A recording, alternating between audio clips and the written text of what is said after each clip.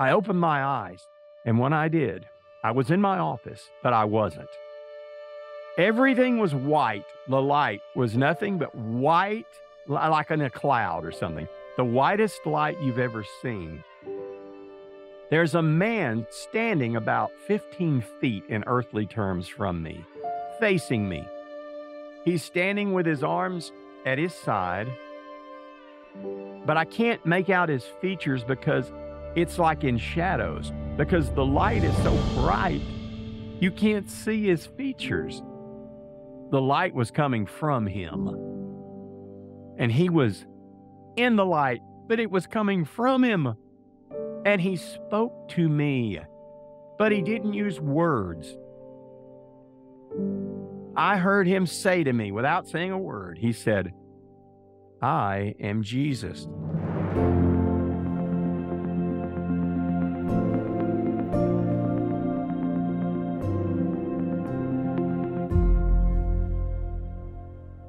Hey, everybody. Welcome back to the Everyday Miracles podcast. I'm Julie Hedenborg, your host.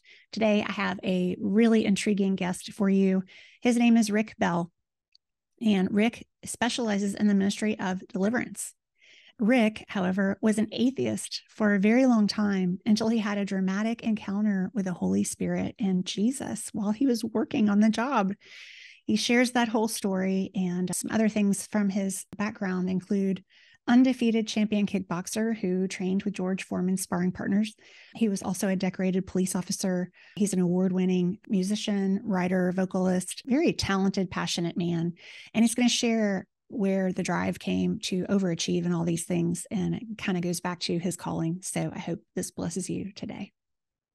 So Rick, wow, so much to cover today. I've been so looking forward to this interview. Rick Bell, welcome to my podcast. Well, Julie, it is my honor and pleasure to be here. I was telling you, I've been binge listening to your podcasts because they're so uplifting and they're just good and they're just well done. So kudos to you. And it, again, is my pleasure to be here with you today. Oh, thank you, Rick. Thank you. I don't know if you realize this, but at the conference where we met, I haven't even announced this yet, but I won the binge-worthy podcast award. You're kidding. Oh, my. It's right here behind me. That's So, fantastic. well, it's not me. It's just who doesn't want to hear about God performing miracles, right? So, yeah, it was a little kiss from God. Yeah, so it's fun to be in this type of ministry. And the people I get to meet, people like you, are just part of the blessing. So, yeah, that was a fun night. But I loved meeting you, and your book that we're going to be referring to today. Oh my goodness, you guys are in for a treat. Boxing Blindfold with Demons. Rick, you were an atheist. Your storyline is probably one of the most exciting and unusual that I've ever heard. I think it's movie worthy, but can you start by just sharing a little bit about your background? Well, first of all, let me say, you can't make this stuff up. I was born in 1959, September the 11th, of all days, to an unwed Catholic schoolgirl who had become pregnant by a non-Catholic football star from a rival high school across town in Shreveport, Louisiana. She had become pregnant, and her parents were devout Catholics, and she, again, was at the convent with the Catholic nuns. So in those days, the Catholic Church would secret you away, the young girl, and send you to a home where the baby would be born and then placed for adoption within the Catholic Church. It was all an inside thing. They would have a Catholic family in that town who would be looking to adopt a child, and they would quietly place the child for adoption with the Catholic family. So that was what happened with me. My mother was again, she was 16 years old when she became pregnant with me. And so she went off, and the parents that they chose in the Catholic Church, my adopted mother and father, were a young couple. They'd been married 13 years, and they were pretty well established financially. My mother, adopted mother, had come from a wealthy family, and my dad they had a business. And it was quite successful, but they didn't have any kids, and they wanted kids. the problem with they were very nice people. They were good people. The problem was they were alcoholics.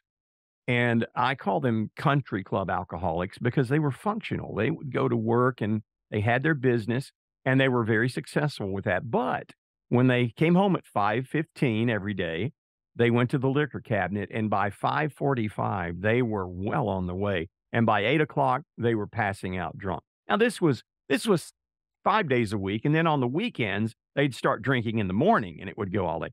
This was the only normalcy I knew. They were very decent people when they were sober, but after the alcohol kicked in, not so much my dad. My dad would just get quiet.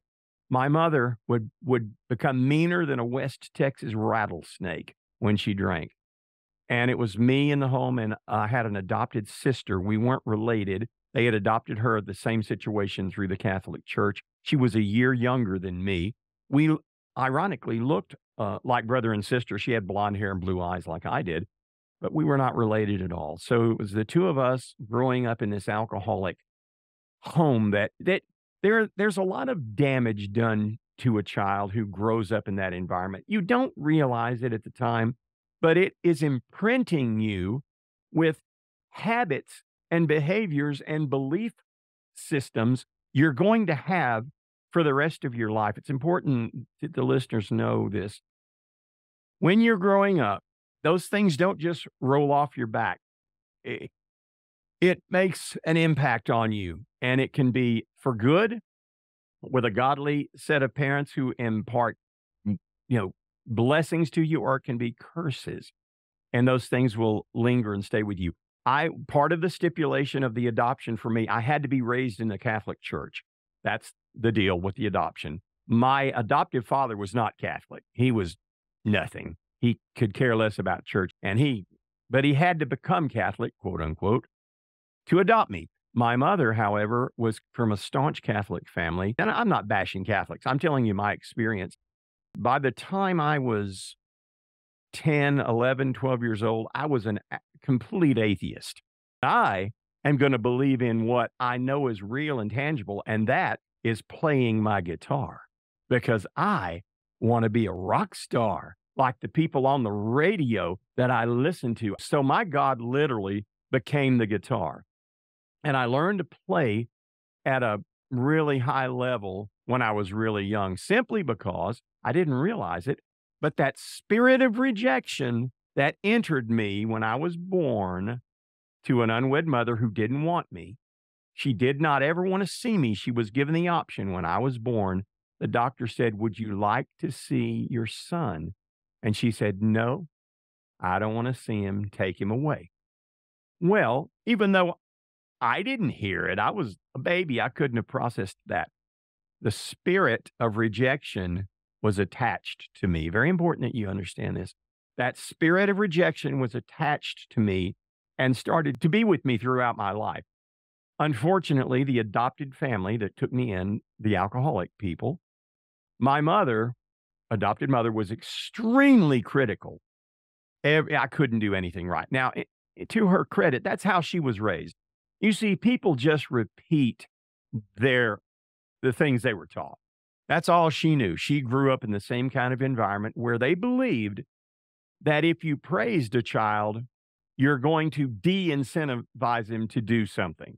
You want to always criticize them, so you motivate them to be better and do more. So that criticism, coupled with that spirit of rejection, drove me to overachieve in whatever I wanted to do. Keyword wanted.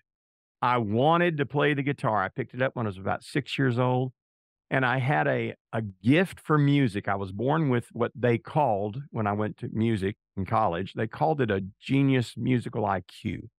So I taught myself to play the guitar. I was driven as an overachiever in what I wanted to do. Thank God I had a fairly good intellect, fairly intelligent enough to skate through school without really ever having to apply myself.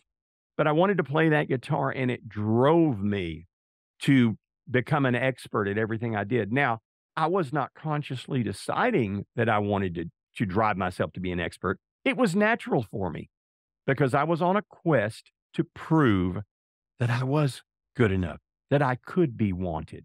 See, you can never prove that because it's a demonic attachment to you, to your emotions, to your mind, to your will, your decision making, and it drives you. And it is the most uncomfortable and unhappy existence you can have is to constantly be trying to prove yourself to someone. So that was my early starting of rejection into my teen years when I became, the musician. That was going to be my whole life. And I was an atheist. My God was having a good time, having girlfriends. Unfortunately, when I became a professional musician at 14 years old and I started earning money with the grown-up bands, I would play guitar because I could sing also. By the time I was 16, I was earning $400 a month, which was a lot of money. I bought myself a Trans Am. I also bought at the same time a Good Time van. Those were popular in the day. And I also bought myself a motorcycle. I wanted a big Honda motorcycle. So my whole mindset was this materialistic, hey, I can do this. My God is the guitar. That guitar is going to give me everything I want, not some invisible Santa Claus in the sky. That guitar is going to do it. So all my focus was toward becoming a professional musician and going on the road, which I did. As soon as I graduated high school, my bags were packed. I'd already signed a deal with a booking agent, and I was gone out the door. But that's the early part of my story. One of the biggest pieces of your book that just fascinated me was when you were working and your status from atheist to, your atheist status changed. Yes. And you were on the clock too. God can move anywhere, anytime, right? And I would love for you to share when your faith walk really started.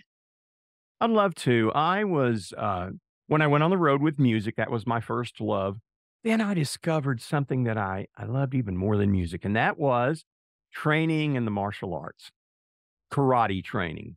You talk about a kid with low self-esteem and rejection. Oh, you get in martial arts training, you start getting those belt ranks, and at some point you become a black belt. You get all the respect. People are bowing to you. You're somebody. So that's like heroin for a low self-esteem person. That's like getting a shot in your arm, that whole karate thing. So I fell in love with that. And that's what I was doing. I was living in Texarkana, Texas. Texarkana is a strange town. Half of it is in the state of Arkansas, and the other half is in the state of Texas. That's why they call it Texarkana. There's a highway that splits it called State Line Avenue. One side's Arkansas, the other side's Texas, and the two sides are very, very different. I went to work on the Arkansas side. When I moved there, they gave me what's called a house band gig where I played with this band. I didn't know we worked for the mob, but we did because the Arkansas Mafia, real thing, look it up. The Arkansas Mafia ran all the clubs on the Arkansas side, not the Texas side. Texas side was different, but the Arkansas side was all corrupt. The guys that I played in the band with, a couple of them were drug dealers, and they always talked about this place called Mena, Arkansas.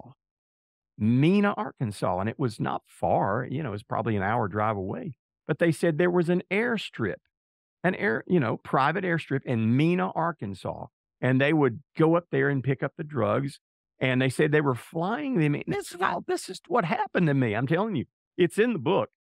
They said we would go up there. I said, well, don't you worry about getting caught. He goes, oh, no. The police are all in on it. He said, we don't understand it, but somehow they fly the drugs in, they get the money, and it's all protected. And since then, it's all come out that that's real. Mena, Arkansas. So I was in the midst of that. And my whole world, I was working in these clubs for the mob, the Arkansas Mafia. I was working with prostitutes. I mean, they worked in the clubs. That's where they would pick up their dates, their tricks. And I was the musician guy doing all of that. Had to carry a gun. My guy in the band said, you have to carry a gun in here. I said, why? He goes, you'll figure it out. So I that was the life I lived. So I became this karate instructor while I lived there. I trained every day. That's all I wanted to do was train from morning to night. Then I had to go play gigs, at 10 o'clock at night, and I'd play till 2 in the morning and then party all night. But I wasn't really into drinking or drugs at that point. I was doing the karate. I wanted to, be healthy so I could do my fighting. I wanted to be a champion fighter. So part of my job was I worked at the karate school, but I became a black belt. And it was a combination. There was something back in the day, Julie, called Nautilus Fitness Centers. Some of you may remember those. So there was a Nautilus Karate Center. We had a combination school there in Texarkana on the Texas side. And I was one of the karate instructors there. There was a couple of us, 3 of us.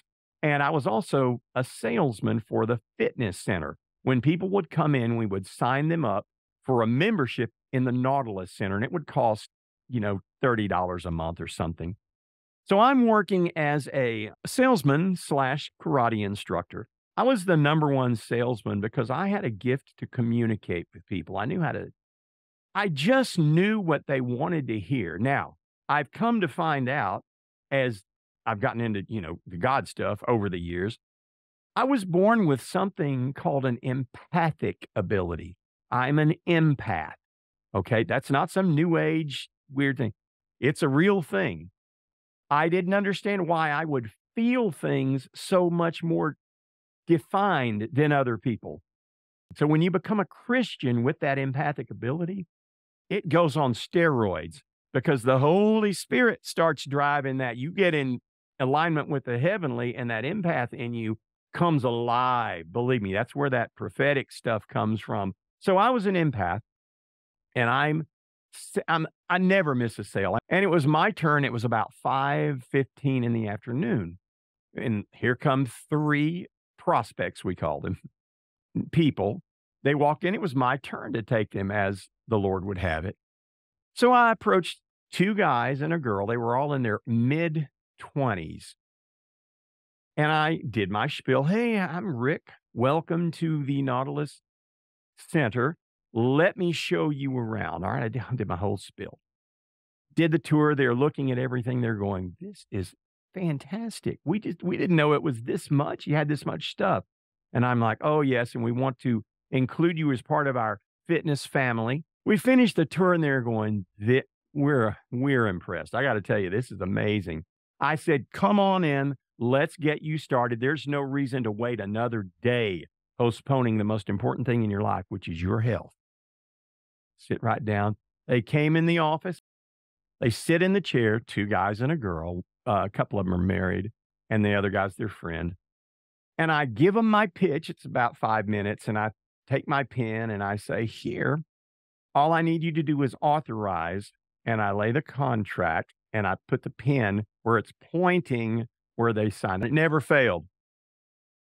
They looked at me and said, Rick, we love the club. It's amazing. I said, I'm glad you do. I can't wait to get you started. They said, well, we have to go home and pray about this, and then we'll come back tomorrow and let you know what we decided. And I had all this sales training, and that's called an objection, which I never got objections. But whenever you get an objection, you have to answer it with a question. You keep them talking. If you keep them talking long enough, they'll talk themselves into it. So the only question I could think of was, well, pray about it. He said, yeah. I said, well, what does that mean? He said, well, we're Christians and we don't do anything unless we pray about it. Now, listen, these 3 had come out of the Jesus movement. If you know what I'm talking about, there's a movie, I think it's called The Jesus Movement, that started out in California, and the Jesus freak thing. These were 3 that came out of that. It was the tail end of it. This is 1980. So they'd come out of that's where they got saved. Now, they were radical. Those Jesus people were radical. So they said, we need to pray about it. Think of a question, Rick. What can I ask them? The only thing I could think of was, well, what church do you guys go to? That's all I knew. I didn't know anything about Christian stuff. I was atheist. I said, what church do you guys go to? Trying to keep them talking long enough to get them to sign. He said, well, we attend a non-denominational church. We don't really have a title. He said, it's a charismatic church. I said, well, what does that mean? He said, well, we believe in something known as the gifts of the Holy Spirit. I said, gifts. Now I'm thinking, keep them talking. What do I say? I said, gifts. Oh, I said, so you guys bring presents to church to give to the poor people. I get that. So like every day is Christmas. Those are the gifts. You go and buy gifts and bring them to church. He said, no, not that kind of gift. It's a supernatural gift. Supernatural? He said, yeah, we believe that you can lay hands on sick people and pray for them to recover. We believe in prophetic words.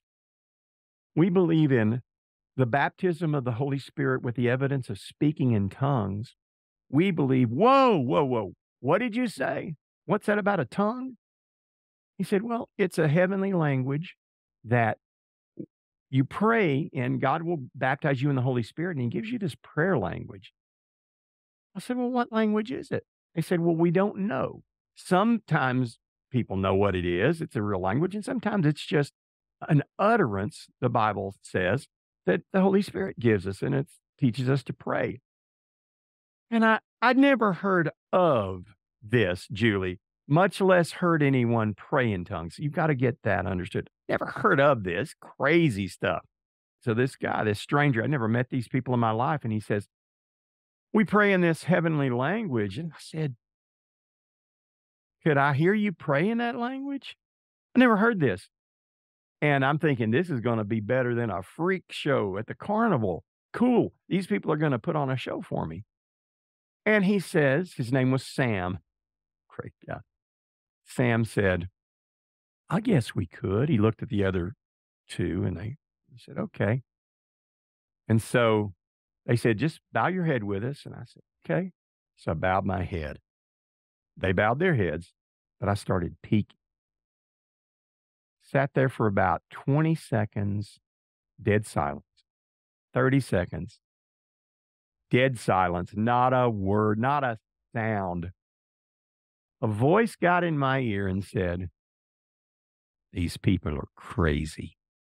Get them out of here. You don't have time for this foolishness. Get back to work. I looked up and I opened my eyes and I opened my mouth to say, guys, I've got to get back to work. I appreciate you. Let me know what you're going to do. And I was going to write them off. I opened my mouth to say that. And before I could get a word out, Sam looked up at me and said, Rick, the Holy Spirit just told me we can't pray in tongues to prove to you that God is real. The little voice said, ha ha, see? Then Sam said, but the Lord told me you can pray in tongues, Rick, and he's going to show you who he really is. And when he said that, it was like time froze for me. I'm sitting in my chair behind my desk, wanting him to sign a contract, but all of a sudden that had no importance to me. He looked at me, this total stranger I'd never met till 30 minutes before that. He leaned in and looked at me and said, Rick, do you want to be born again and baptized in the Holy Spirit with the evidence of speaking in tongues?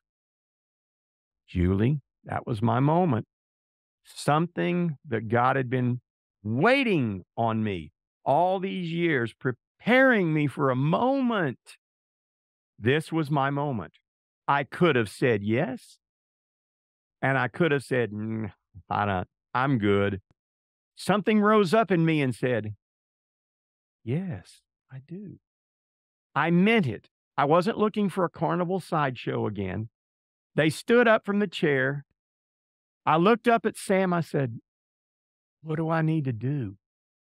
And he said to me, Rick, the Lord just told me to tell you.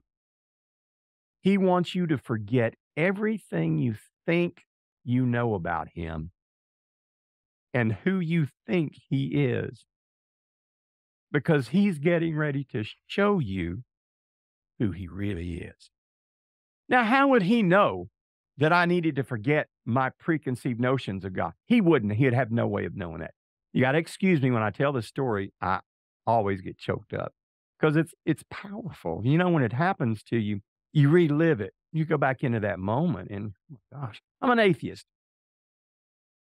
They say, is it okay if we put our hands on your shoulder? Bible talks about something called laying on of hands. I didn't know any of this. I said, you can do whatever you need to do. Put their hands on my shoulder. All right. Their hands are on me. I'm sitting in my chair. They said, just bow your head and forget everything you think you know about God. I bowed my head and they began to pray. I didn't hear a word that they said because the instant they began to pray with their hands on me, something started at the top of my head that felt like warm, thick honey. It's all like the consistency of honey. It started running down very slowly about this fast that I'm showing you. Very slowly, about an inch every 5 seconds or so. Warm, thick liquid. It got to my shoulders and I kind of freaked out. I opened my eyes because something was happening to me. Something was physical. They weren't pouring anything on me. They didn't have anything to pour. Their hands were on my shoulders, but something was coming over me. I opened my eyes, and when I did, I was in my office, but I wasn't. Everything was white. The light was nothing but white, like in a cloud or something. The whitest light you've ever seen. There's a man standing about 15 feet in earthly terms from me, 10, 15 feet, facing me. He's standing with his arms at his side, but I can't make out his features because it's like in shadows, because the light is so bright, you can't see his features. And I thought, man, he's standing, is it the sunlight or what is this? But then I realized the light was coming from him. And he was in the light, but it was coming from him. And he spoke to me, but he didn't use words. There are no words used in that realm. Everything is thought to thought. It's instant communication. I heard him say to me, without saying a word, he said, I am Jesus. Come unto me. I'm eyes wide open looking at this white light. I speak back to him with no words. I speak in my thoughts. It sounds crazy, but this is the way it is there. You're going to see. I spoke back to him and I said, yes, Lord, I'm coming. I opened my mouth and a language begins to pour out of me from somewhere deep inside me, just like a river. I opened my eyes and I saw the most vivid, bright colors that I'd never experienced anything like this. I had great vision. I had 20/20. Didn't wear glasses. I had beautiful, perfect vision, but it had always been like there had been a blinder over me. I didn't know it because it was normal. The colors jumped out at me. They were alive. Colors I'd never seen. I was looking like this because it was freaking me out. These colors were vibrant. I'd never seen these colors. I took a breath and I smelled fragrances. Now, this is in my office, the same place I'd been, an hour ago as an atheist. I took this breath and this fragrance that I'd never smelled. Flowers. Best I can tell you, when you walk into a flower shop, how it smells? Oh, man, it's wonderful. It was filling my office. I had this feeling of being a baby. And the Lord spoke to me and said, you have been born again. The way you feel right now, oh my God, I cannot. I was spotless, okay?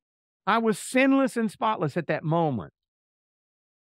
He said, the way you feel right now is how everyone's going to feel. The moment you step into glory, into my presence, this is what is waiting for you. I was so high. Now, I've done some drugs. I could shoot tequila with the best of them.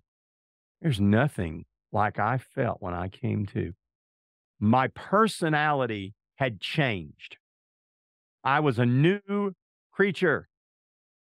My vocabulary used to consist of every four-letter word and some of them that I invented. And that was the way I spoke. That was my habitual language, unless I was signing someone up and I didn't say those bad words unless I thought they thought it'd be cool.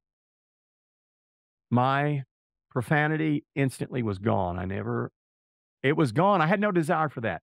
I had no desire to take a drink. I had no desire for anything except reading a Bible.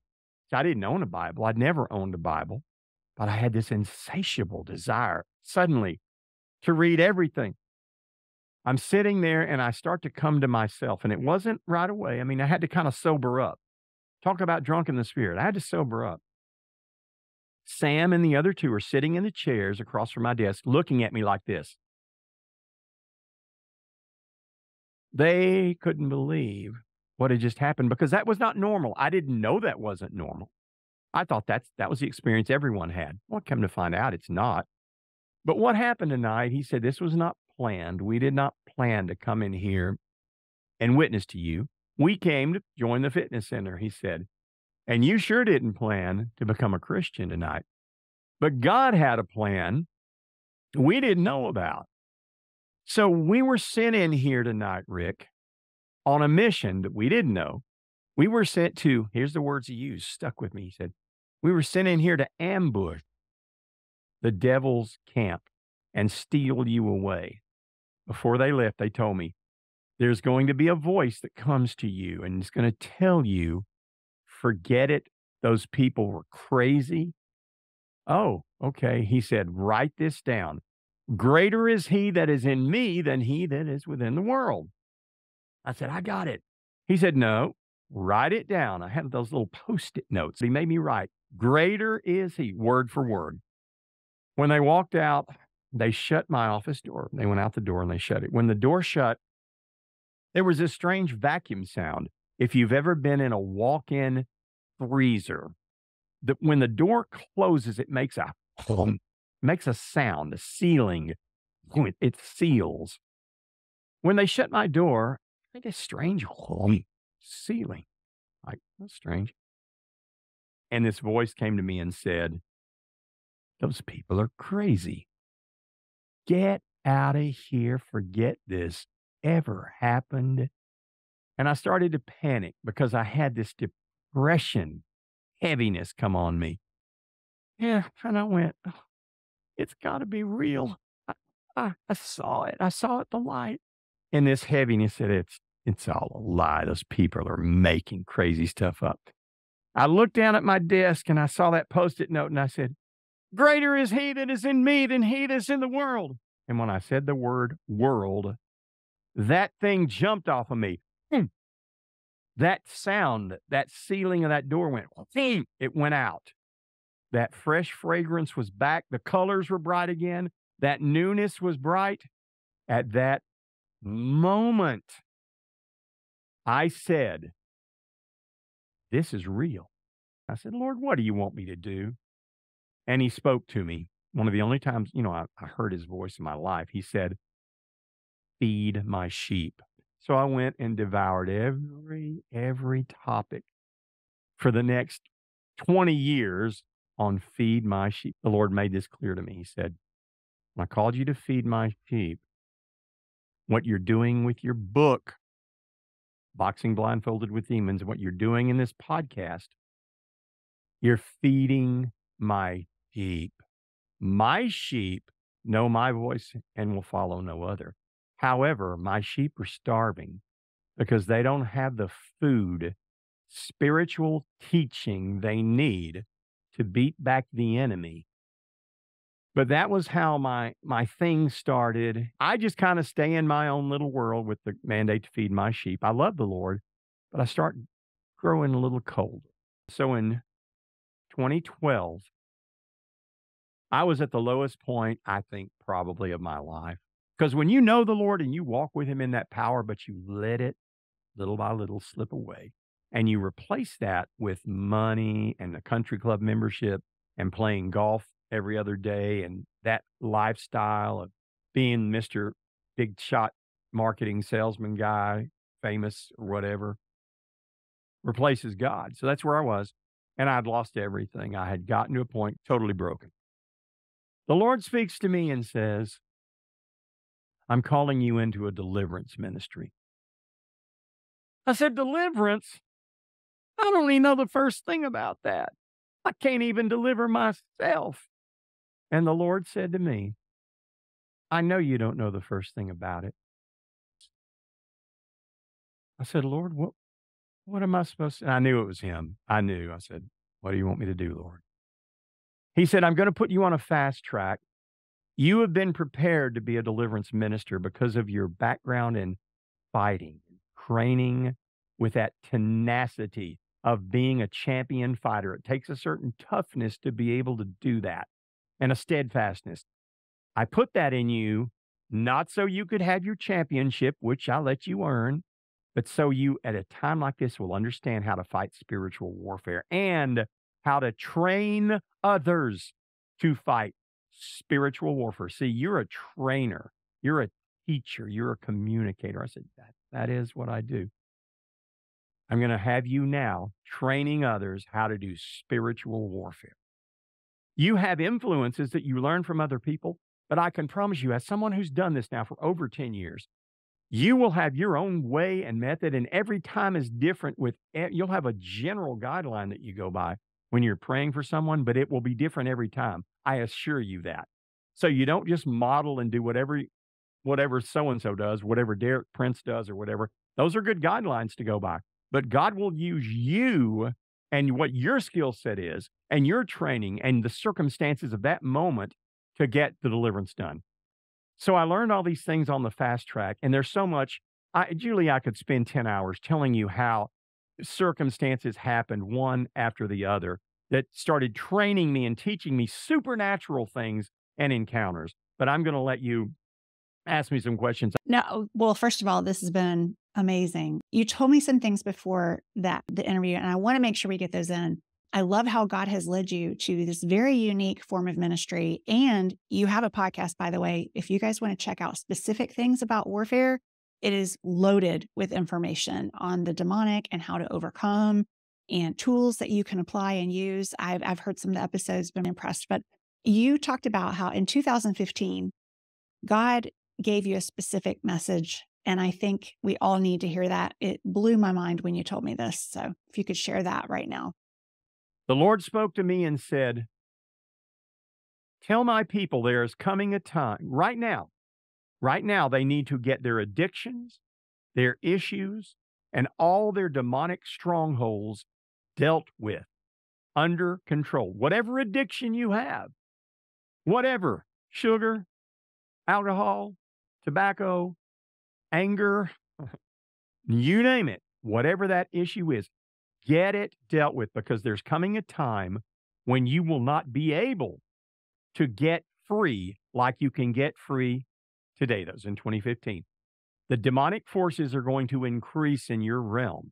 There are going to be open portals that are going to pour demonic forces stronger than ever before, like nothing you've ever seen. You're not going to even understand or believe what's going on around you. The Lord told me, get your spirit's attachments. And if you're a Christian and you think you can't have a demonic attachment, I got news for you. News flash. Check your life. See if you got any struggles anywhere. See if anything's happening, like with your kids, maybe stuff that you're not happy at all about. Maybe your weight struggles. Fill in the blank. You've got demonic attachments. We get into this semantics argument, whether a Christian can, quote, have a demon or be possessed or be oppressed. Forget all that. You can get demon attachments, and you got to deal with them. They're evident. The fruit of it is in your life. Check your fruit. You'll see what you got demonic attachments. The Lord told me, tell my people, deal with this, because you're coming to a time where you're not going to be able to deal with it very easily. And I've seen that. People have to do self-deliverance. You are the one who has to get yourself free. The deliverance minister's job is to identify your strongholds. I can call them up and I can get them to manifest and probably pull them out for a while. But guess what? They're coming back when I'm gone, because I don't live with you. They're going to sneak right back in your weak moment. They're going to bring 7 of their buddies with them, like the Bible says. And your last case is going to be worse than the first. So you got to learn about self-deliverance, and that's what I talk and teach. But it's much harder now to do deliverance on anyone. And if you're in this situation, you're listening to me and you say, yeah, I'm struggling with this. I feel you. I get you. Let me tell you my personal thing. When I wrote my book, Boxing Blindfolded with Demons, I bared it all. It's all out there. You can read my whole messy little life story. I was attached with a spirit of rejection from my birth, generationally. My birth father, who I met, had that same spirit. I recognize it now. But you have to teach people self-deliverance, because there's come a time for me personally where God has started to deal with that spirit of rejection that's attached to me. Me, the guy that does the deliverance. I'm not immune from it. None of us are. And that thing has started to manifest in my life in the last 3 weeks, 4 weeks, with a vengeance. And it's not a little simple, hear me on this. It's not a little simple, get thee behind me, Satan, I've got power over you. Well, that's a starting point, but there's a lot more to it. If that's all it took, you wouldn't have any struggles. But there's more than that. These things are rooted and attached to areas of your life, segments of your personality. They're rooted in there, and you have to root and dig them out. So I'm in the process of pulling this spirit of rejection out of my life, because the Lord spoke this to me and said, it affects every aspect of your life. Everything about my life is driven, this overachieving thing that I have, that I've always, if I'm going to play guitar, I got to be the best. I'm going to be a black belt. Ooh, I got to be a 10th degree black belt. I'm going to be a kickboxer. I got to be a champion. It's permeated in everything I've done, but it's driven from that spirit of rejection and low self-esteem. I'm struggling with that. The first thing you have to do, this is when you recognize, you got to recognize that you have an issue, a struggle with something. Got to recognize it. That's the Bible talks about. Confess your sins. That means I admit that I have this issue. The next thing you do, you're going to have to start step by step, systematically pulling those roots out. And sometimes it comes out quickly. Most of the times it doesn't, especially the ones that have been with you all these years. It is a way of life for you. It's the way your mind works. If you had a critical parent and they criticized you, that lingers with you until you're 80 years old, unless the pattern is broken, and it's little by little. You have to undo that. I wish it was a fix that happened all at once. Sometimes it is, if God intervenes. In my road to Damascus experience, that happened. He pulled all that stuff out, but then I let it come back in, because no one taught me about keeping the doors closed, how they got in the first place. I opened those doors back up unwittingly, but they come in little by little. So that's the message, Julie, that the Lord told me to tell his people. Get your addictions. He used that word specifically. See, people say, well, it's just an addiction. That is a demonic attachment. Anything you're addicted to is a demonic attachment. You say, well, it has a physiological cause. Where do you think that came from? You have to root these things out. And if you're a Christian under the sound of my voice, if you're doing anything for the Lord, and I mean, you can be an intercessor prayer warrior, whatever you're doing, you got a hit out on you. Trust me, they want to take you out because you operate in power. You got a big gun, and Satan wants to take that out of you. So just start examining your life and start to make those changes. God's going to give you the grace to do it. He wouldn't call you to do this. But the longer you wait, oh boy, it gets worse and worse. It's like having a bad tooth. The longer you wait to go to the dentist, more infected it's going to get, and it could kill you if you let it linger. If you could list out a list real quickly, what would you say are some of the ways we open the door? Well, the door is open through your thought life. The Bible specifically says, take every thought captive, because if you don't take the thought captive, it's going to take you captive. Of course, you want to create an atmosphere in your home, in your environment, of that praise music, of those good things. Words have a vibration. Why do you think you're supposed to speak blessings and not curses? Those words have a vibration. Those positive affirmations that you say, that's putting into the atmosphere anointed, vibrational. You've got to get into harmony. You have to keep your harmonic balance in the heavenly realm by the music you listen to, by the words that you speak, and by your thought life, what you think about. When that impulse hits you, and with all of us, start to recognize those little triggers. They're triggers that will trigger you, and choose not to do that. That's what we're talking about here is open doors, not some ethereal new age thing, an open door for the demons. When you get in agreement with the dark side by getting mad and acting out, you open a door for attachments to come in. You may not see them that day, but you'll feel it. You just feel yucky. Why did I do that? I knew better. But the thing you do when you do that, you just repent of it and say, Lord, once again, I'm sorry. Get me back into that, Holy Spirit. Turn your praise music back on, or just pray if you don't pray in tongues, and just thank the Lord for all the stuff. Be in a state of thankfulness. That's the other thing I would say to you. Maintain a constant state of thankfulness. Be thankful for everything, the breath that you're breathing, your children's health, your house, your car, your job, whatever you have, even if it's a little thing. Thank the Lord for that, because when you're in thankfulness, you're in alignment with the heavenly things. And that is going to open doors for you that you need access to for prayer time. All right. That you prepare everything by preparing the ground before you plant something. And that is your ground preparation, is your attitude, how you live your day. The Bible says pray without ceasing. Well, how do you do that? You got to work. You got to 24/7 pray without ceasing, because it is a spiritual position that you're in. Your spirit man is in constant prayer because of your thought process. And as you dwell on what things, it says, here's what you need to dwell on: those things that are perfect, those things that are good, those things that are uplifting, all of those things the Bible talks about. When you do that, that insulates you from some of the open doors. All right. So I hope that answers that question. What else? Yes, yes. And I know I've so appreciated hearing your personal testimony, and I know there's so much more to it, but it's been amazing. And I want people to know, if they want more, where to find you: book, podcast, website, anything else. Absolutely. Thank you so much for that. My book, you can find it at Rick Bell Writing, just like it sounds, RickBell, writing, WRITING.com. And you can purchase my book there. It is in Audible. It's on Amazon. It's everywhere. So just go and get that, and you'll really, I think, enjoy it. It's a page turner. And then volume 2 is coming out, that's got the really nitty gritty stuff where I talk about some of the things I've talked about here. My podcast, heavenlywarriors.com.